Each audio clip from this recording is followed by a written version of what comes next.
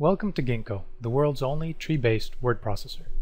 In less than 5 minutes, I'm going to show you how you can use Gingko to write better, faster.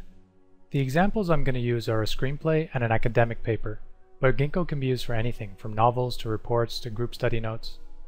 The key to Gingko is that you write in cards, and that each card can have one or more children. These children are a way of expanding on whatever the parent is. So here we have the plot summary, and here we have act summaries, and the act summaries branch further into detailed scenes. The same is true when we're writing an academic paper.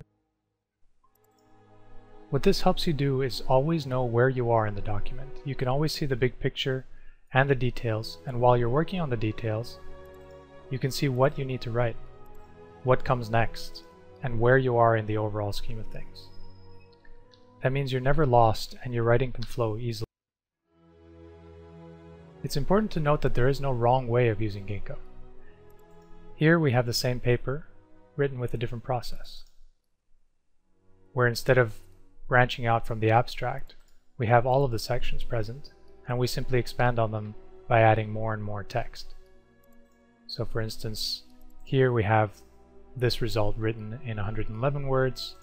Here we have it written in 207 words, and here the full text in 330 words. This is also known as the snowflake method, usually used for novel writing.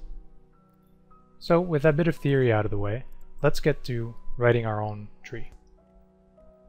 I'm going to write all of the sections of my paper here on the left column and expand on them step by step. So here's the abstract, and it's Control down to make a new card. Here's the introduction, Control down again, and Control Enter to save. I can navigate with the arrow keys, and to add a child, Control right. Control down again, and so on.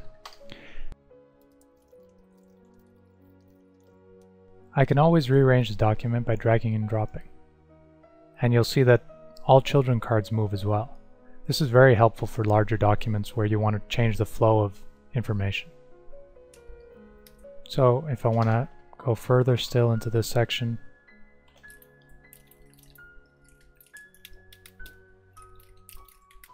so clearly I'm just typing whatever, but the important thing is that you don't simply use titles. If you were to use only titles and say introduction, methods and approach, results, and so on, you don't get the benefit of Gingko. You're basically using it as an outliner. The benefit of Gingko comes in when you use it not just to structure your document, but also to put the content in as well. What this does is lets you focus on structure and content at the same time.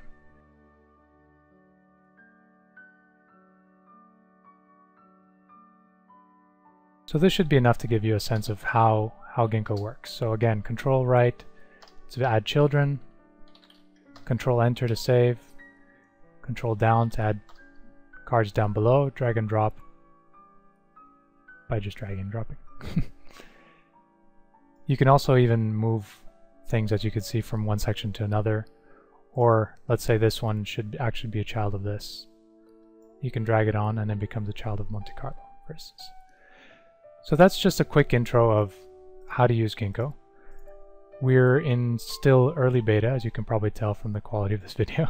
So if you have any questions, comments, just get in touch with me at adriano@ginkoapp.com or at Twitter @ginkoapp.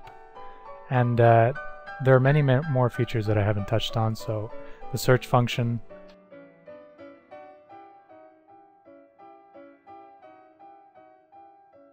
there's also the very important collaboration features. So if you enable collaboration, you send this link to someone and they can work on the tree in real time with you. So I hope this helps you get started with Gingko, and I'll see you in the next video.